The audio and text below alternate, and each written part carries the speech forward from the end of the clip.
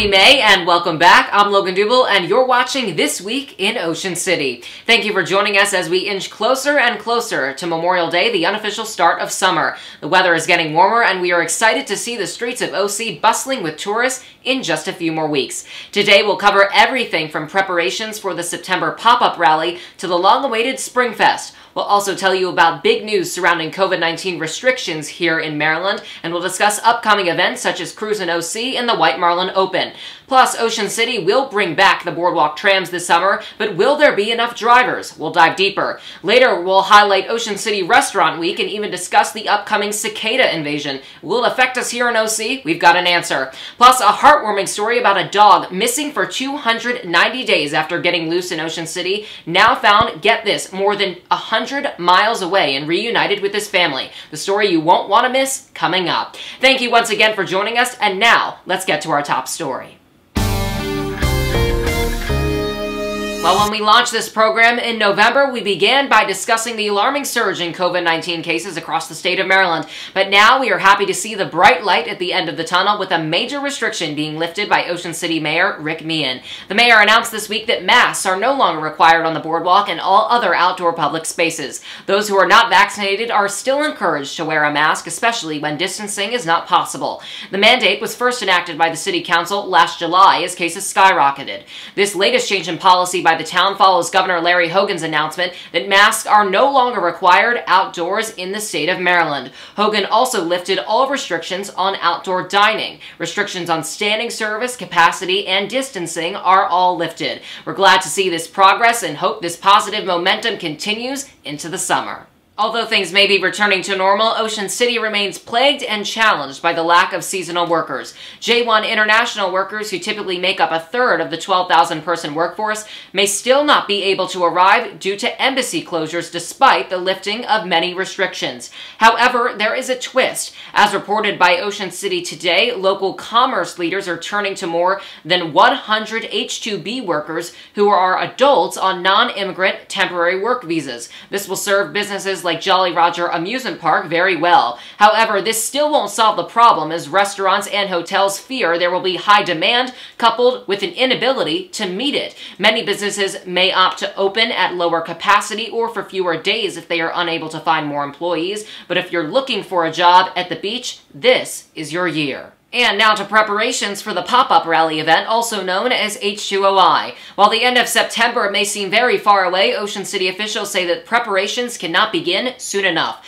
To say that this event is a challenge for local law enforcement as well as residents is an understatement. For those who don't know, the pop-up rally is a 4-day event organized online featuring daring drivers in their cars racing up and down Coastal Highway. Last week, town leaders from numerous departments along with citizens came to City Hall to discuss ways to improve the town's management of the 2021 pop-up rally. Last year, the town prepared by creating a special events zone with alternative traffic patterns and heightened regulations. They also called in hundreds of police officers from allied law enforcement agencies.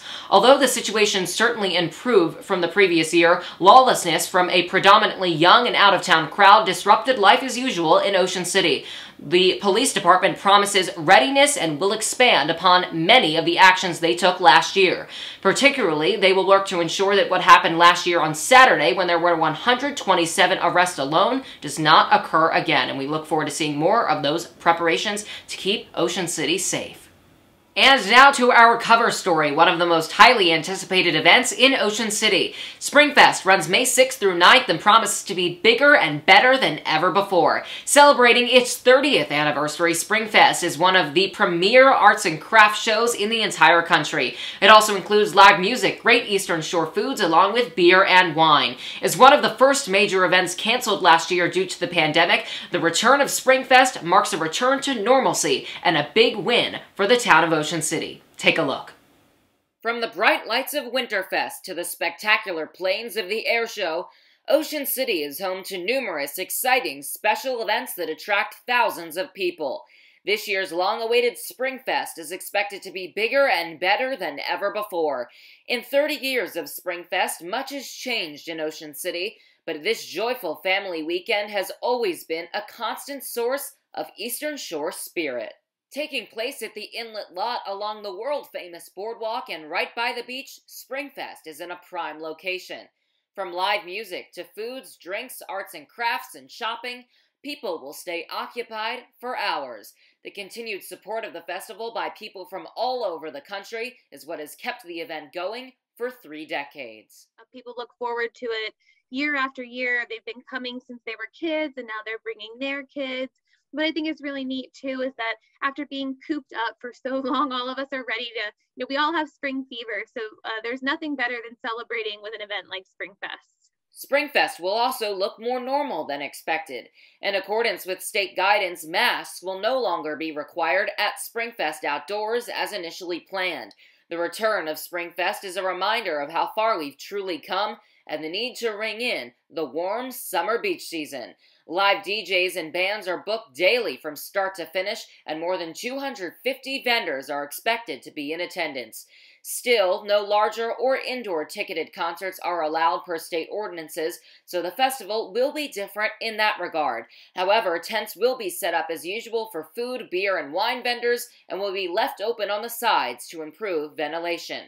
Springfest will still be profitable for the town with a predicted $30,000 to $40,000 profit gain, accounting for decreases in expenses and possible smaller crowds. The town says if the weather is nice, 100,000 people could come through Springfest over 4 days, which would be fantastic. Really special for really everybody in the whole family. So if you haven't done it before, I would really recommend it. A lot of people still, believe it or not, don't always know what exactly it is. And I just can tell you that it's 4 days of great fun, great music, great food, great entertainment, and all around great fun. Parking is available at the West Ocean City Park and Ride, and you can take the $3 shuttle. You can also ride the Coastal Highway Beach Bus for $3 all day, and that bus will make trips every 20 minutes. Springfest will go on as scheduled from May 6th through May 9th, rain or shine. Open from 10 to 8 on Thursday, Friday, and Saturday, and 10 to 6 on Sunday. Admission is free, and we hope to see you there. Sunfest is not the only great thing to do on the Eastern Shore the second weekend in May. Nearby Berlin is hosting its 13th annual Jazz and Blues Festival, May 7th through 9th. Featuring live music at several restaurants over 3 days, the family-friendly festival is thrilled to promote a return to normalcy. Along with the music, vendors and artisans will have booths all day long on Saturday. Don't miss out on this great springtime event.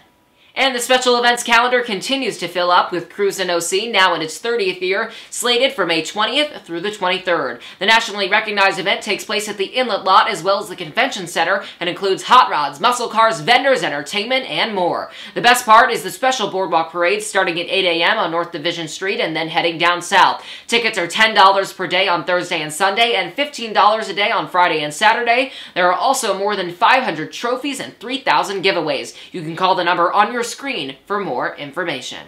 As we noted before, things at restaurants are starting to return to pre-pandemic norms, and it couldn't come at a better time.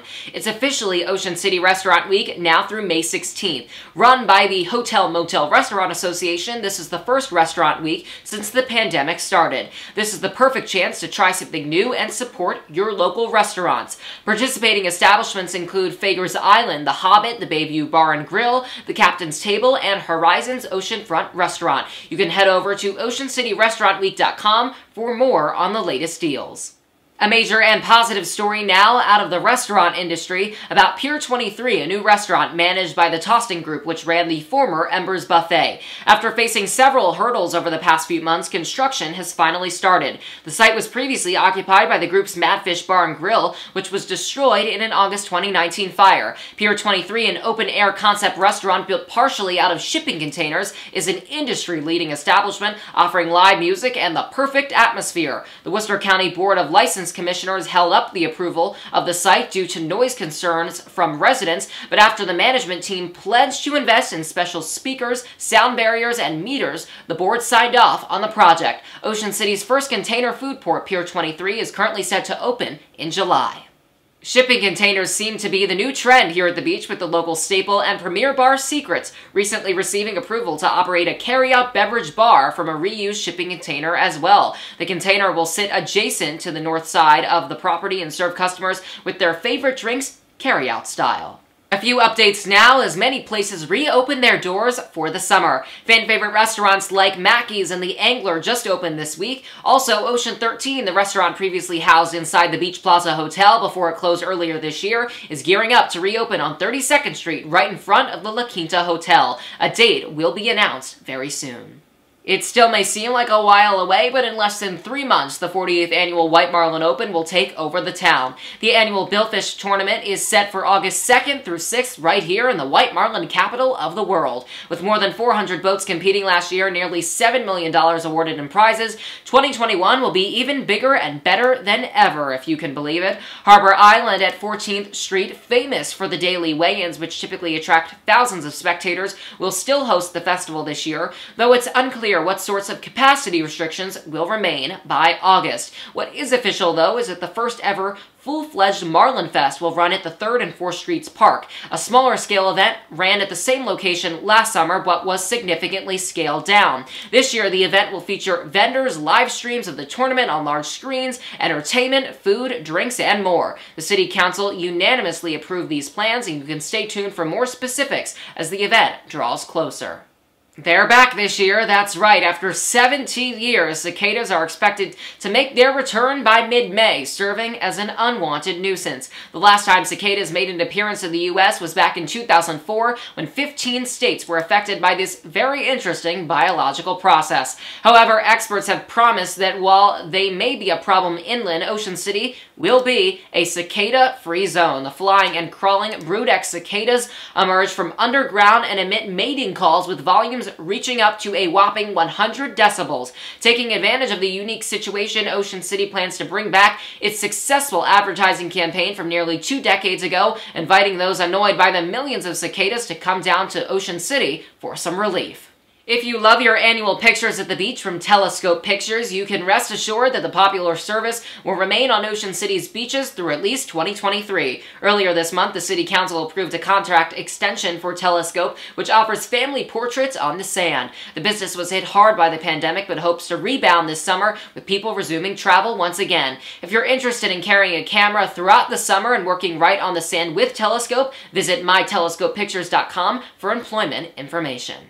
Ocean City will soon become a little bit safer. The City Council voted unanimously to construct a brand new fire department facility at 66th Street in the parking lot in front of the Public Safety Building. This will replace the 74th Street building, which has been in operation since 1969. Among the many problems associated with the old building are that the vehicles the station uses are too big to clear the front overhead doors. Fire officials are elated by the council decision. Since this project has been in discussion for, get this, more than 2 decades. The current building is in poor shape and has poor functionality. Next, engineers will finish their plans before the $5 million project officially begins.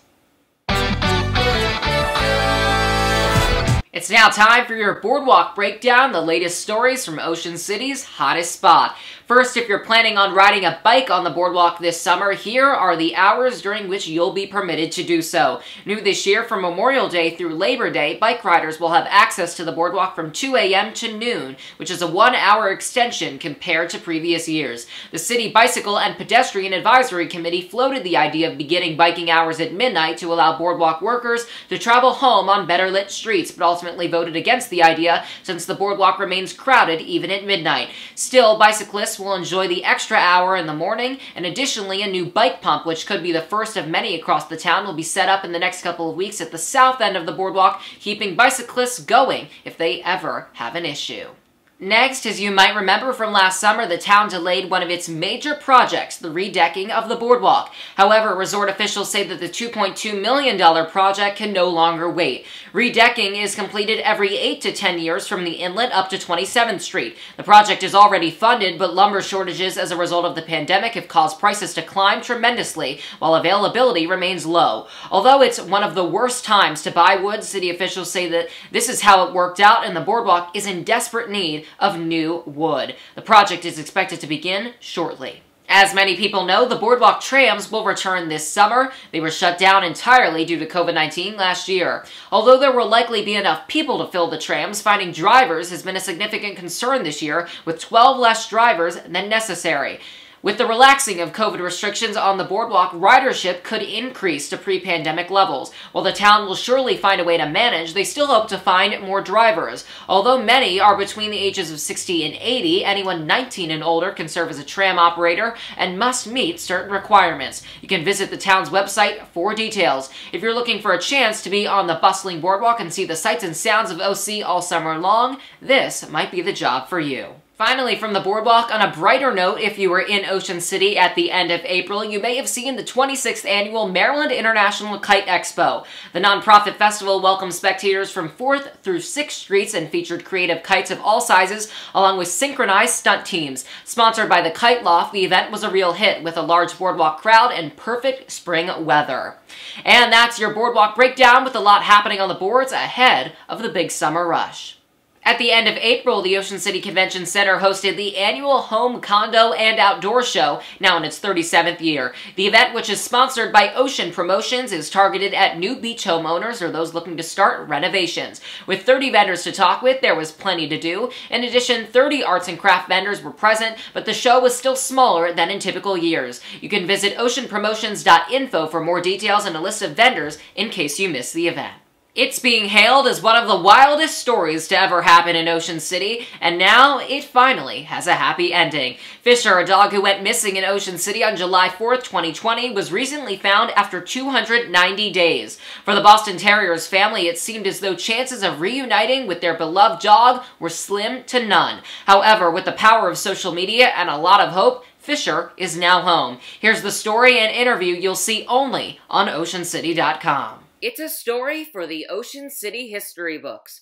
What started as an annual family vacation for Alyssa and Matthew Batista quickly turned into a 9-month-long emotional roller coaster. Alyssa and Matthew of New York City spend every summer in Ocean City. Last year, while staying at the north end of the boardwalk in a condo on 27th Street, the perfect storm of devastating events occurred, leaving their family without their beloved dog, Fisher. The Boston Terrier went missing on July 4th, 2020, as fireworks rang loudly from every corner of the resort.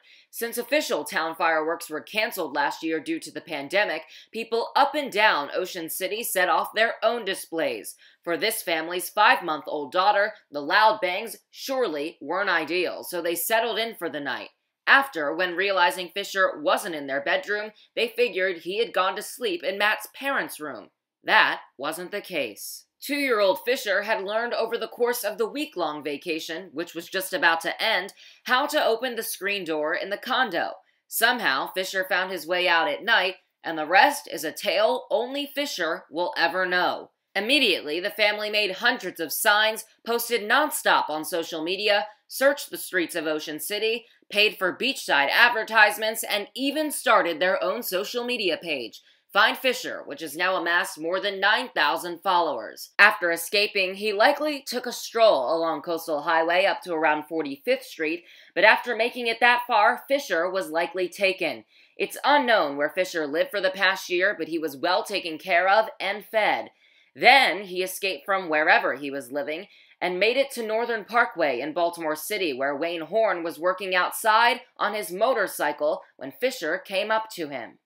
Horn immediately called his friend and had a vet check Fisher for a microchip. He quickly came into contact with Fisher's family, who sent their friends who live in Maryland to pick him up. In just a matter of hours, Fisher was finally reunited with Alyssa. You know, last Tuesday I get this message on Facebook, and I'm like, okay, I'll open it, and then I see the pictures, and there were a lot of 4-letter words involved, but they were, you know, I couldn't believe it. And, you know, my husband was feeding my daughter dinner, and I just shouted downstairs to him. I was like, it's Fisher, we found Fisher. The shock of seeing Fisher was a long time coming for Alyssa after 290 days of perseverance. She's grateful for the thousands of people that supported her and shared her message from start to finish. The moral of this wild story? Always keep your eye out, keep a collar on your dogs, and microchip them. Without that device, Fisher may have never been found safe. While she's upset Fisher wasn't returned sooner, she's elated that he's finally home. She said she would have looked for 30 years if she had to. Alyssa hopes that the Facebook page continues to be a place where people can share their lost dogs and never lose hope. The joy that I felt reuniting with him was immeasurable, and I want to bring that to as many other families as I can. So our hope is to, on that Facebook page, just continue to share lost pets, continue to spread the word of lost pets. And I think the most important thing people have to realize is don't give up. Don't stop sharing your lost pets posters, because after a month, I'm assuming that people probably thought we would have given up at that point, but I was not giving up. Fisher, actually named for Fisher's Popcorn, will probably be boarded this summer, but rest assured, Alyssa and her family will be back to Ocean City, Maryland. May will be yet another busy month at the Art League of Ocean City. You can now visit the Arts Center in person with the next First Friday Arts opening on May 7th from 5 to 7 p.m. Also check out new satellite locations at the Princess Royale and the Coffee Beanery. Exhibits for this month include Expressive Plein Air Plus in the Thaler Gallery, which includes works painted outdoors. In the Galleria, a photography show entitled Up Close and Personal showcases special moments that might be overlooked. In Studio E, Baltimore screen painter Lisa Marie Penn will display her talents, while wood turners Paul and Andrew Neeb are the artisans of the month. You can see all these shows online and in person until May 29th. Now for some local history. Not many places in Ocean City can say that they've been around in 3 different centuries. However, Trippers on the Boardwalk is one of them, now entering its 128th year in the business. Recognized as the oldest family-owned amusement park in the world, Trippers was founded by Margaret and Daniel Trimper in 1893.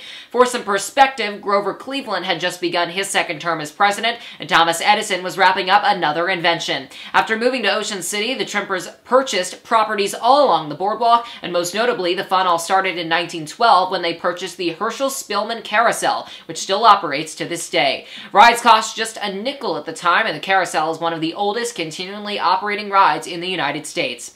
One other famous ride, the Trippers Haunted House, was built all the way back in 1964. The park initially only included indoor rides, but expanded to feature outdoor amusements in the 1950s. Today, with more than 40 attractions, including the brand new Inlet Eye, Trippers has remained a go-to destination for more than a century. Be sure to visit upcoming events in the month of May, such as Sun Fun OC, car shows, and even Trippers Goes Wild, featuring live animals in the park. You can head over to trimperrides.com for more information. And that's it for this episode of This Week in Ocean City. I'm Logan Dubel. Thanks so much for joining us and for making our last episode our most watched yet. Spread the word. We are the online home for all your local headlines, details about exciting events, and everything that matters to both residents and tourists in one of the world's best destinations. We'll be back again later in May, and it's almost time for the summer, and we can't wait to see you at the beach very soon. Have a great week, Ocean City.